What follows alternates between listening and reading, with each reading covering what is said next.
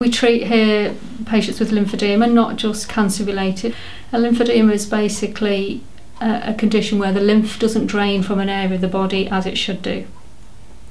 And because it's not draining as quickly as it should, you get swelling in that area. As the swelling increases, it becomes firmer and harder and can be quite painful for the patients if it becomes that it's pressing on nerves and other tissues.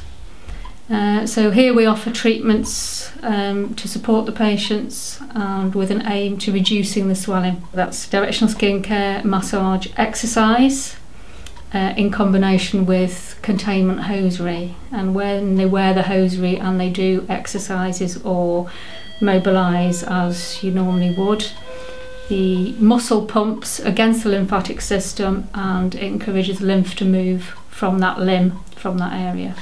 We offer hypermatotherapy, and this machine passes an electrical impulse between the patient and ourselves, and it helps to break down the lymph so that it can be moved more easily as we're massaging.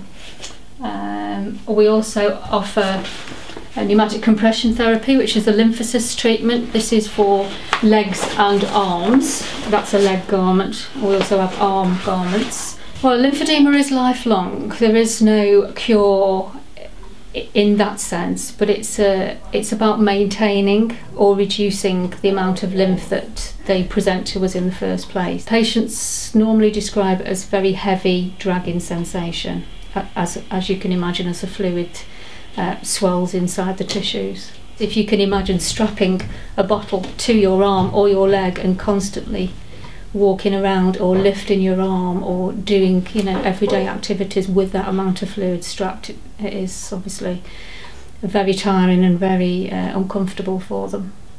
A lot of people probably didn't know that they have lymphedema, particularly if they've had it from a young age or were born with it, or it's familial, i.e. granny's got big legs and mum's got big legs and so has the patient, and they actually come and say, well, I've always had big legs. Well, actually you've always had lymphedema, but they don't realise that they've got it. And I think when the clinic opened here, it made people think, oh, perhaps, and they would go then back to their GP and say, can you refer me? And we do get referrals not just from the GPs, from the hospitals and from other healthcare professionals.